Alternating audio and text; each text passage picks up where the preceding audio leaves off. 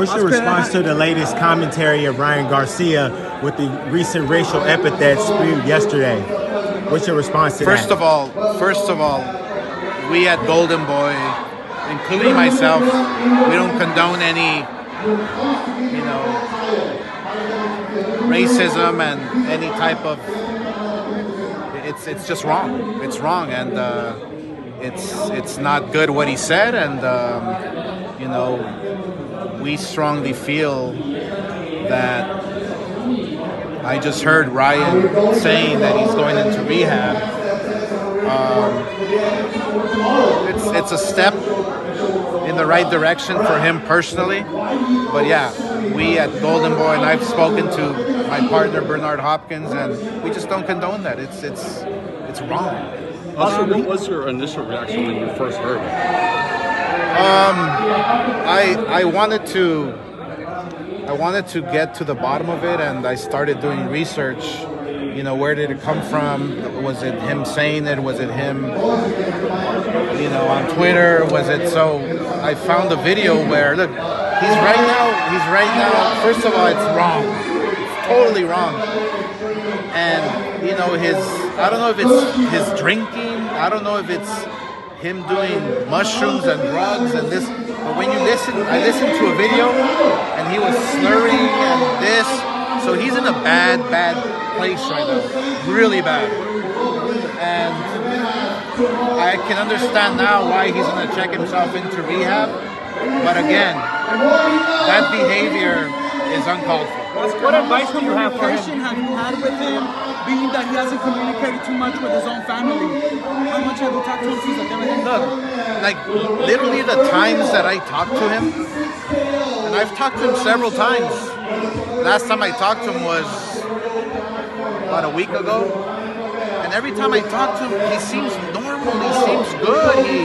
I talked to him about, okay, look, you're suspended, but there's other things you can do. When you come back, look, I have ideas. I have other business opportunities for you, and he seems great. Like there's no slurring. There's no this, that. He just seems good. So look, I've always said that I'm here for him. That if he needs me, give me a call. I don't get calls from him, but it's he's definitely in a really bad place right now. Oscar, what do you think about the ruling from Mario Suleiman in the WBC saying that Ryan is no longer allowed to compete in any more WBC events, thus barring him for the rest of his career? Well, look, I'm glad that I got all the information, right? And again, first and foremost, it's wrong what he said. It's wrong if you even think it. It's wrong. It was just wrong. But you can't. You have to gather all the information before you make the accusation the way WBC did. I'm not a doctor. I don't know. Maybe Ryan does have a really psychological bad problem, or when he does. I heard he does shrooms, or he does I don't know what kind of drugs, or he's drinking, or maybe he has people inside in his circle that are maybe telling him it's okay to do this, like a sabotage type of thing. Because in boxing, especially in boxing, you don't know what the hell is going on around your circle, because people can plant things, this, that. So the WBC made their statement, and it is what it is. But I am no doctor. I just know that what he said is wrong. So we know that Ryan watches our channel here at Fight Hub TV and many other outlets that are here. If you were given a chance to kind of speak to him, provided you can't call him, what would you say to him if you're looking into the camera? First of all, I know Ryan. Ryan is not a racist guy. He's just not. I know him. He's not. He's not that. Now when he fucking is around people and he's taking fucking who knows what, and he's drunk and this and that, and people are talking like that to him, hey, come on, my man, this and that. I can see Ryan going along with it, and and this, but it's obviously wrong. But I don't see Ryan being racist. I just don't. I don't feel it. I just don't see it. And So that's why I want to talk to him. I want to really get to the bottom of it, and you know, to make the right decision. Because like I said, if I throw fuel to the flame right now, who knows what can happen. What's the latest with Devin Haney? You know, you and him have been going back and forth on him getting paid. He said he hasn't. You're saying, you know, like the pay-per-view numbers need to come and things like that. So just what's the latest with that? Yeah, look, the latest. I mean, there really is no latest. The fight didn't sell the way they expected. That's it. It's like, I mean, when a Canelo and then now a Shakur is attacking my integrity, is attacking the company, then maybe there's something I must do about it. But look, the bottom line is that the numbers came in, and they just didn't perform the way Devin Haney thought they were going to perform, and that's because it's just the fight didn't sell. That's the bottom line. So, and I told him, look, you can check my books, you can do whatever, you can send 1,000 lawyers to my office and check everything. I don't hide anything. It's just the facts are the facts. So when I talk facts, I talk facts. When they talk against me, it's like, it's just rubbish. It's like, it's crazy. It's uncalled for. So yeah, that's the bottom line. Couple more questions, guys. The New York Commission said they were like, Ryan had to pay you a certain amount of money, or the promoter amount of money. That seemed a little. I don't know where that came from, but has he paid you? I've never seen or heard of such harsh penalties. They're just inconsistent, you know, across the board. You know, Canelo gets popped, Mosey gets popped, whatever, fighters in the past. Nobody has ever received a year. Nobody has ever received a $1.5 million penalty back to the... Look, I would never take a penny, obviously. That's not the right thing to do.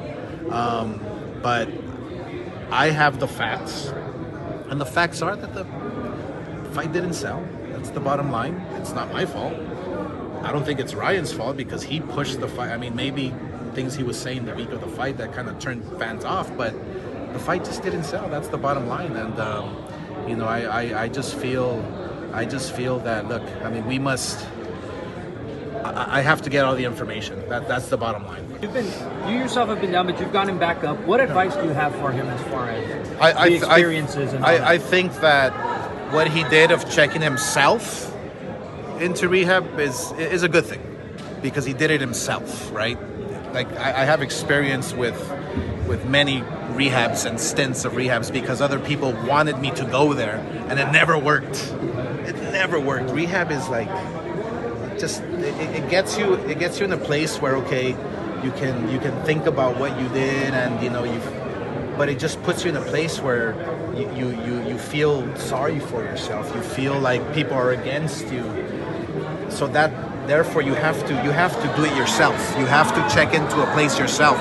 You want to get help yourself without people telling you. So, you know, my recommendation for Ryan is just look. I think he must literally look within himself and see the circle he has around him and get rid of everybody. Get rid of the people. Get rid of the people that you have around you, because they're just not good. He actually fired his circle. He did get rid of his lawyer Lupe. I know you and Lupe have had a complicated relationship as well. Just what was your reaction to that? My reaction was, it's about time. You know, you literally, and it's not just because, you know, it's not because of not doing business, you know, accordingly. It's just because he was just a bad communicator when it comes to, you know, getting the message across. Like, I would say something to Lupe, and I'm not sure what message was being sent to Ryan. So, you know, Ryan got rid of him for certain reasons, and he finally found out exactly who he was. Good for him. Oscar, he's got a question on Cepeda. Okay, yeah, go ahead.